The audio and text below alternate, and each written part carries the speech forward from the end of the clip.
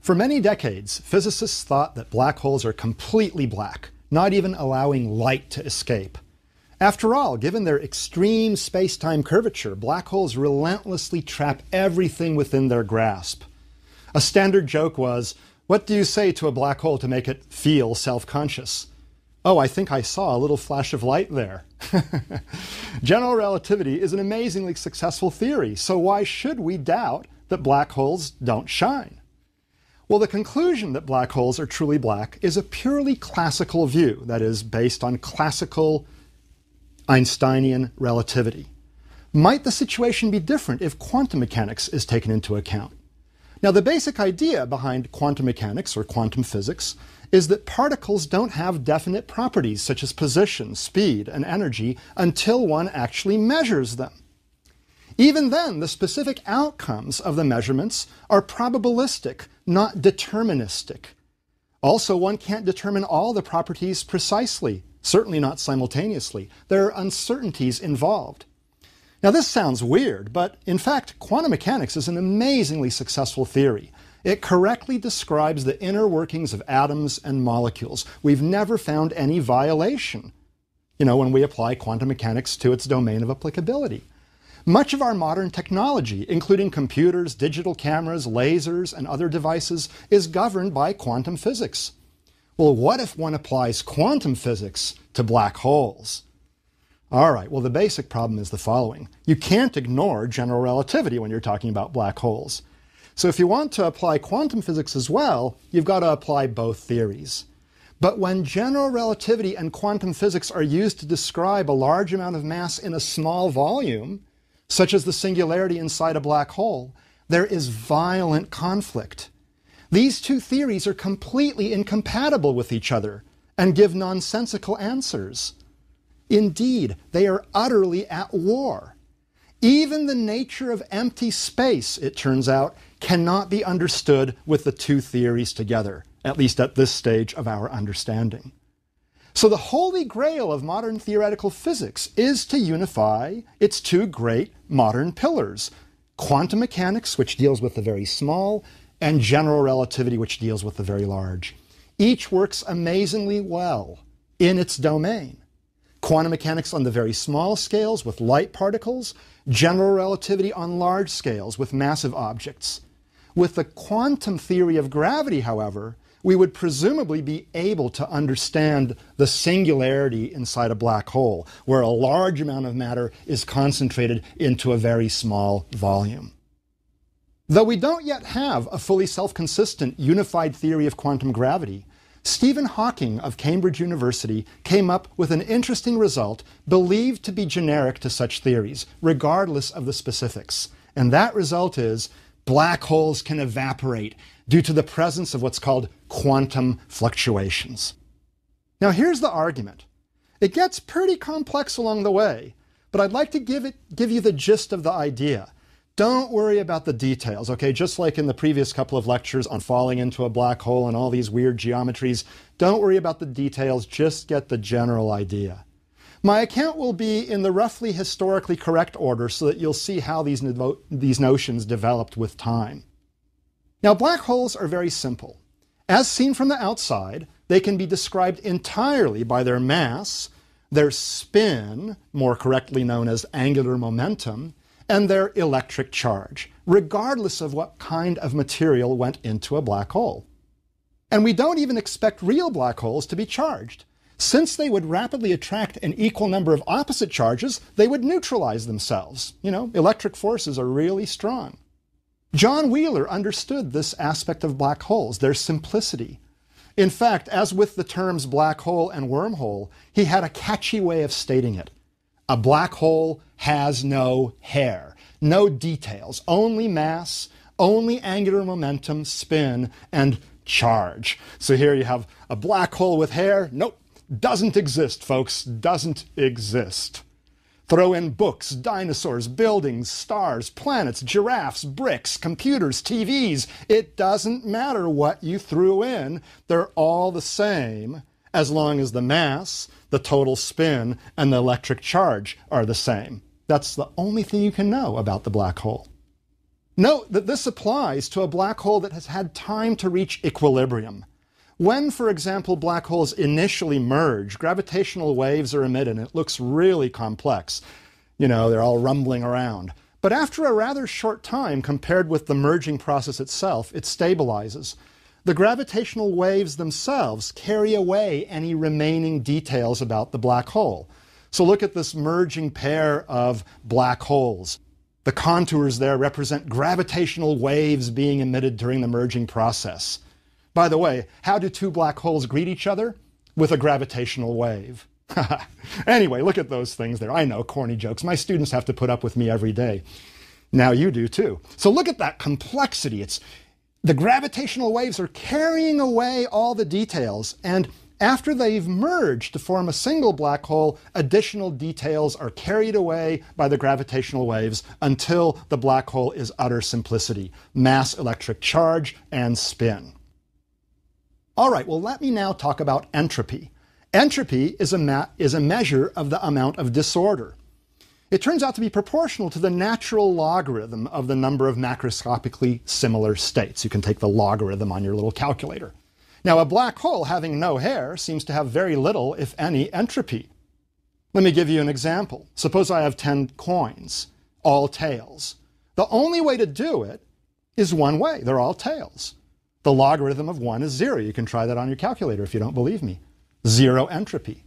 Now suppose I have one head, 9 tails. There's 10 ways to do that. Each of the 10 coins could be the head. So there's some entropy. You don't know which coin is heads unless you look carefully. With 2 heads, there are 45 ways to do it. That's more entropy. With 5 heads and 5 tails, there are 252 ways to do it. Even more entropy, okay? Now, the second law of thermodynamics is that in any natural process, the entropy of a closed system, by closed I mean nothing escapes, always increases, or at best stays constant. It almost never decreases. If it does decrease, it's a huge statistical fluke, very unlikely to happen again. It could happen. Nothing in the laws of physics, strictly speaking, prevents it, forbids it, but it will almost never happen. For example, all the air molecules in this room could suddenly go rushing off into the corner, and I would asphyxiate. That could happen. But in fact, it's not going to happen. You'd need a universe far, far older than ours for it to likely have happened even once. It's statistically highly, highly unlikely. Now, the second law of thermodynamics is often misunderstood. After all, if some water molecules freeze to form a snowflake, which is highly ordered, the entropy appears to have decreased. But remember, this is not a closed system. To freeze the water into the snowflake, you had to carry away energy. Energy was radiated as photons, thus increasing the overall entropy of the universe. All right? The entropy of the snowflake decreased, but the entropy of the rest of the universe increased, and the total system entropy increased. Well, thermodynamics is the study of the relationship between heat, work, and other forms of energy. There are 4 laws. The second law is the most important by far. It plays a huge role in governing the physical universe. Again, that second law, in any closed system, the entropy can only increase or at best remain the same. Well, what happens to the entropy when you throw stuff into a black hole? You throw a bunch of material into a black hole, it's hidden from view. It seems like there has been a loss of entropy in the observable universe. The innards of the black hole are not observable. So the stuff that's gone in has carried its entropy with it, and it looks like the second law has been violated. The observable universe now has less entropy.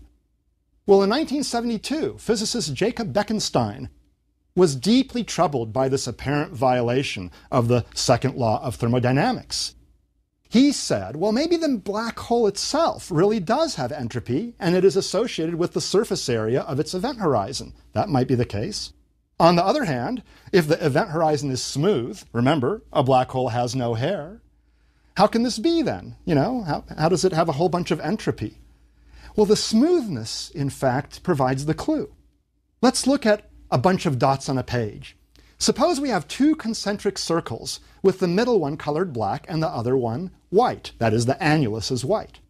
One such combination exists. There's a strong pattern, sharp edges, low entropy. The inner circle is black, the outer annulus is white. There's only one way to do that.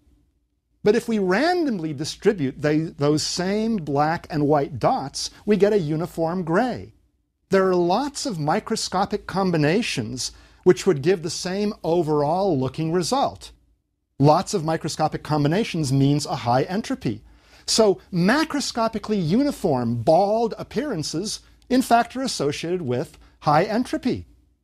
Through a magnifying glass, we would see lots of randomly scattered black dots. And any particular configuration would be different. This one looks different from that one, and this one, this one, this one. So if you looked carefully, there'd be lots of configurations, each of them different. But overall, they look the same. High entropy, kind of like the molecules in this room. So a smooth distribution can contain a lot of entropy.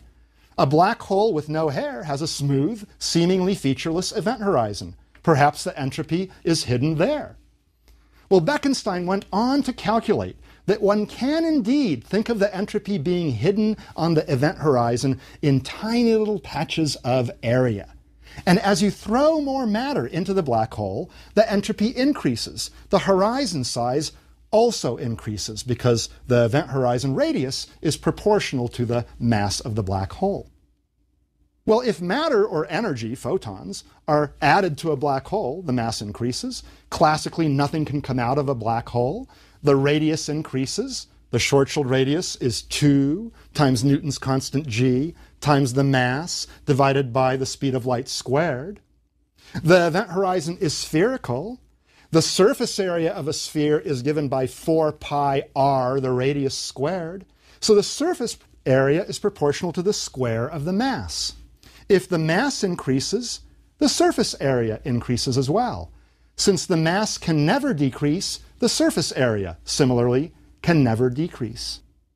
So, if the surface area of a black hole can only increase or at best remain the same if nothing is being thrown in, then it kind of sounds like the second law of thermodynamics. If in any natural process the surface area of the event horizon of a black hole always increases or at best remains the same, and if there's entropy associated with the horizon, then the entropy is only increasing as you throw material in, and this is just like the second law of thermodynamics. The mass is increasing, the surface area is increasing, the entropy is increasing. In the second law of thermodynamics, the entropy always increases, or at best remains the same. So the second law of black hole dynamics, that the surface area can only increase or remain the same, and the associated entropy perhaps can only increase or remain the same, sounds a lot like the second law of thermodynamics. Now there's 0th, 1st, and 3rd laws of thermodynamics and of black hole dynamics that again have similar wording. They sound similar. Black hole dynamics and thermodynamics actually sound similar. So Bekenstein made a bold suggestion. With the analogy with thermodynamics, he made the suggestion that in fact a black hole is physically a thermal body. By a thermal body, I mean a body that has little atoms and things jiggling around, doing that kind of a thing, all right? That is having a temperature. Temperature is a measure of how much things jiggle around. Now, indeed, a black hole even resembles a perfect black body, a perfect absorber. A perfect black body is one where the incident radiation can only be absorbed. It cannot be reflected. It cannot be transmitted through the body. It can only be absorbed. So a truly black body only absorbs radiation. Well, black holes only absorb radiation and matter as well. If black holes behave like thermal bodies, like black bodies in that respect, maybe they behave like black bodies in other respects as well. In particular, maybe they have a non-zero temperature associated with them, in a sense as though they were all jiggling around, like the molecules in my body. After all, normal black bodies absorb radiation and heat up to a non-zero temperature in the process. But if you carry this analogy further, it means that a black hole should radiate. Since black bodies of non-zero temperature radiate or shine, they emit photons of light due to the jiggly motions of the charged particles and the atoms within them. But this leads to a paradox. Classically, a black hole can't radiate. Matter and energy can only go into a black hole. So Bekenstein said, oh man, this is bad. He didn't pursue the idea any further. He felt that this is where the analogy between black holes and normal black bodies fails. The analogy between black hole dynamics and thermodynamics, he reasoned, can only go so far. And he stopped thinking about this. But Stephen Hawking decided to pursue it further. A few words about Stephen Hawking. He, of course, is a very famous physicist at Cambridge University. He was a bored graduate student at Oxford when he contracted Lou Gehrig's disease when he was 21 years old. This is more formally known as motor neuron disease or amyotrophic lateral sclerosis. It's hard to say, or just ALS. In fact, he was expected to live for just a few more years after he was diagnosed. But he outlived the predictions by over 4 decades, turns out. He's now 67 years old. Back to when he was 21. Suddenly, he found a purpose to his life. He was no longer bored. He decided to study physics very deeply, and he came to some truly amazing conclusions. Now, he realized that the conclusion that nothing can come out of a black hole might not hold if you include quantum physics. So he considered the quantum mechanical creation and destruction of particles near the event horizon of a black hole. And in 1975, he published an article suggesting that as a result of these quantum fluctuations, black holes can actually evaporate. They can lose mass and eventually disappear. Oh. He describes some of his conclusions in his popular level book, published in 1988, called A Brief History of Time. Now, in this book, he has only one equation, E equals mc squared, of course. Apparently, his publishers told him that sales would drop to 1/2 for every equation included in the book. I hope you don't mind that I've included some equations here in this course because they add flavor to the whole study of black holes. Well, it's an interesting book, A Brief History of Time, but it's a tough read. It's conceptually very, very heavy. I like to think that it might be the most purchased but least read through to completion book in existence. It's a great coffee table piece. People like to display it in their homes, regardless of whether they really understand it. Then visitors say, oh, you've got Hawking's book. You must be really, really smart, Well, subsequently, Hawking published a couple of other books that explain the concept somewhat more clearly and are more up to date. He has A Briefer History of Time. On the other hand, it's so brief that he covers a lot of ground in very few words, so it's really tough to understand thoroughly. And he has another book called The Universe in a Nutshell. I suggest that you read them if you're interested in some of his thoughts. Hawking can't write equations. Everything is in his head. He's completely immobilized. He clearly has an amazing brain trapped inside an immobile, largely non-functional body. He has become truly an icon, perhaps the most recognized scientist alive today. He's even appeared on The Simpsons and Star Trek and elsewhere as well. That's sort of like the epitome of fame, is when you appear on shows like that. Well, how does this evaporation occur? Here's the basic idea. It's based on Heisenberg's uncertainty principle. Werner Heisenberg was one of the giants of early 20th century quantum physics. Well, one of the most fundamental principles of quantum physics is that if you make a measurement of a real system and you try to measure its energy and its time, the time at which you made the measurement at the same time, there are uncertainties in both the measured energy and in the time at which you made the measurement. And in fact, the product of the uncertainties, denoted here by delta E and delta T multiplied together, is always greater than or approximately equal to Planck's constant, the fundamental constant of quantum physics, divided by 2 pi. Now, a similar relation holds for the product of the uncertainties in position, x, and momentum, p. Momentum is mass times velocity. Delta x, delta p is at least as big as Planck's constant divided by 2 pi. I have a t-shirt that says, Heisenberg says delta x, delta p is greater than h bar. H bar is just h over 2 pi. The equation knows best. You can get these shirts from a company called Purely Academic. It's really wonderful. Well, if delta x, delta p is greater than or approximately equal to Planck's constant divided by 2 pi, This means that you can know the position of an object really well, small uncertainty, small delta x, but in that case you really don't know the momentum or the speed. It would have a large uncertainty because the product of the uncertainties has to be bigger than roughly Planck's constant. Conversely, if you know the momentum, then you don't really know the position very well. Okay? Similarly, if you know the energy precisely, then you can't know when you made the measurement. And if you know exactly when you made the measurement, then you can't get a very accurate measurement of the actual energy. So there's this joke.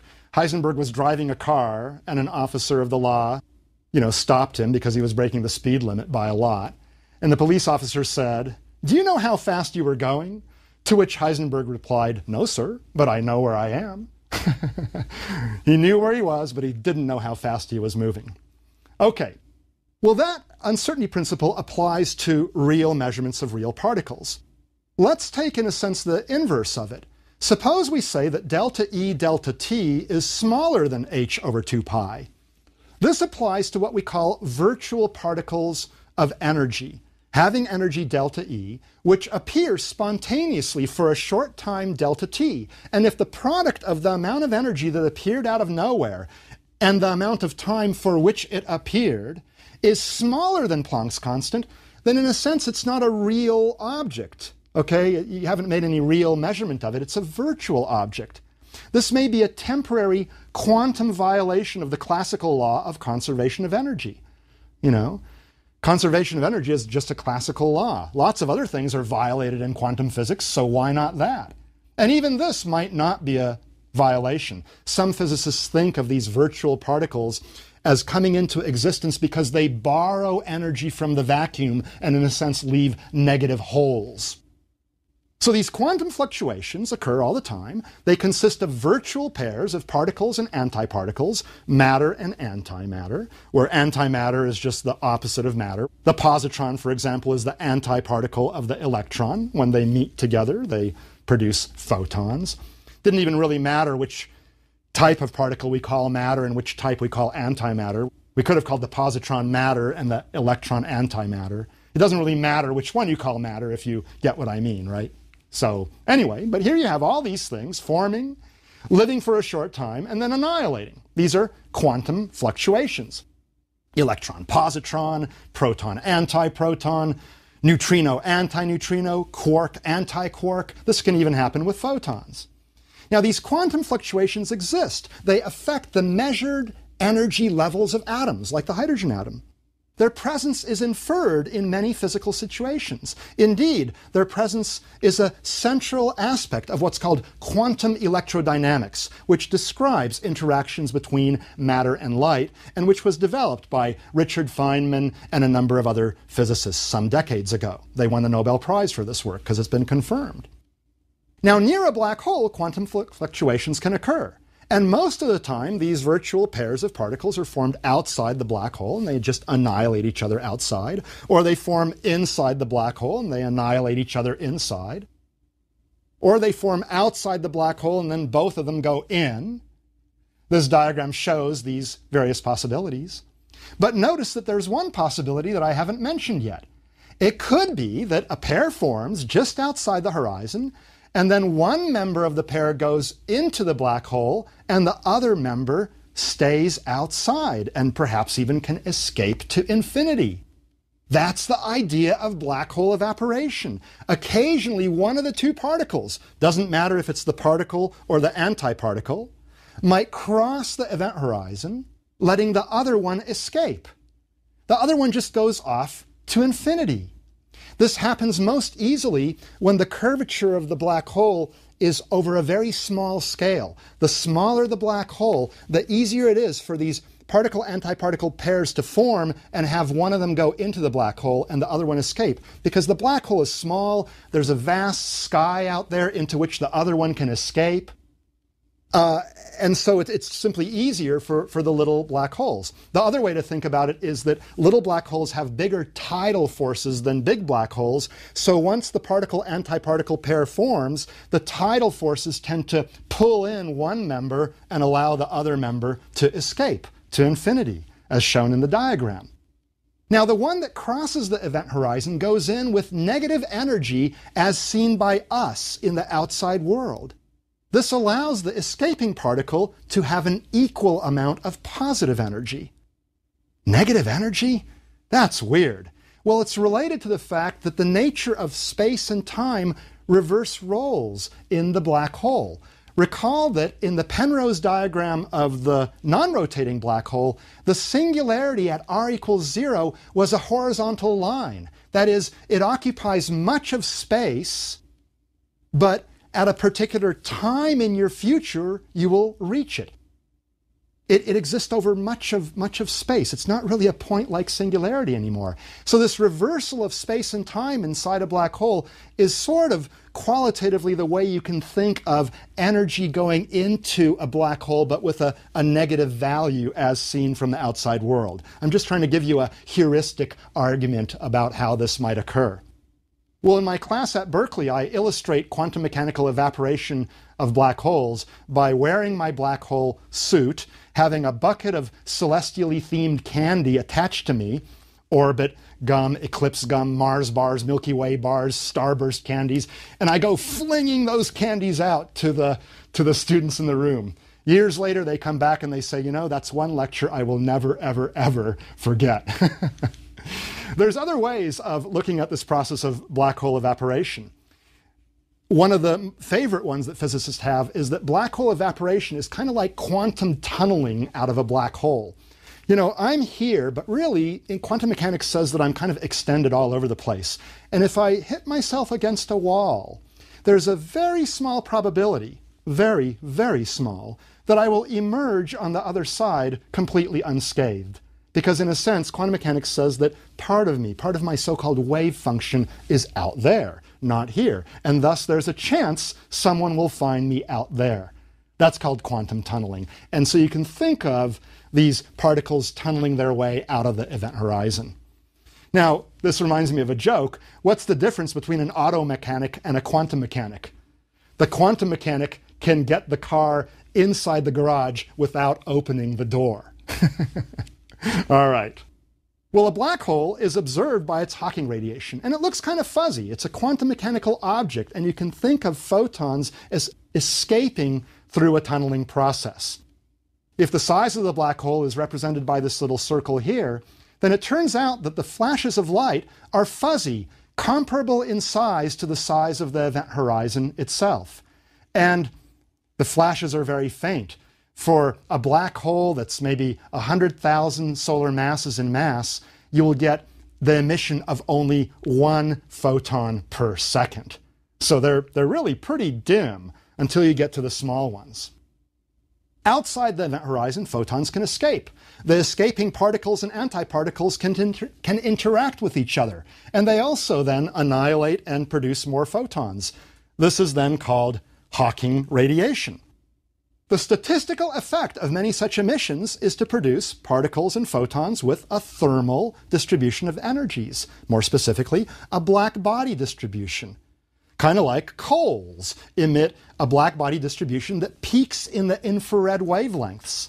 That's what heats our bodies, but you can see a little bit of the red and orange as well, but they peak in the infrared. So you can think of the black hole as, in a sense, having these little jiggly motions, kind of like coals, and emitting the light. The temperature of a black hole is given by the equation Planck's constant h multiplied by the speed of light cubed, c, divided by 16 pi squared, k, Boltzmann's constant, g, Newton's gravity constant, and finally m, the mass of the black hole. This is one of the most beautiful equations in all of physics. It combines general relativity, g, special relativity, the speed of light, quantum mechanics, Planck's constant, and thermodynamics, k, Boltzmann's constant. It is a tour de force. It provides some indication of a deep unification between quantum physics and relativity. Well, notice that the temperature is proportional to 1 over the mass of the hole. As the mass decreases through evaporation, the temperature increases, the evaporation rate increases, and in fact, near the end, the whole thing goes off in a giant explosion. Because the mass is decreasing, the temperature is increasing, the thing is radiating faster and faster. Kablam! That's an explosion. Black holes end their lives under this process through an explosion that emits mostly gamma rays. Could these be the gamma ray bursts that we see? Probably not. Gamma ray bursts that we see don't have the properties that we expect of evaporating black holes. Moreover, if the evaporation rate is proportional to the inverse of the mass, you might say no black holes should be exploding. After all, the stellar mass black holes are pretty massive. The supermassive black holes are really massive. They are gathering material from their surroundings faster than the rate at which they evaporate. However, Hawking has suggested that mini black holes, generally less than 1/billionth of the Earth's mass, might have been created shortly after the Big Bang. And, if there were large fluctuations in the density of matter shortly after the birth of the universe, some of them could have collapsed and formed these little structures. And those might be evaporating. Now, not all models of the early universe come to this conclusion. So the presence or absence of black hole evaporation can help us eliminate incorrect theories. These mini black holes have a high evaporation rate. The ones that were less massive to begin with than the mass of a big mountain, like Mount Everest, would have already evaporated. The other ones, the slightly more massive ones, might be exploding right now. People are looking for them. They haven't found them yet. Maybe someday we will find them.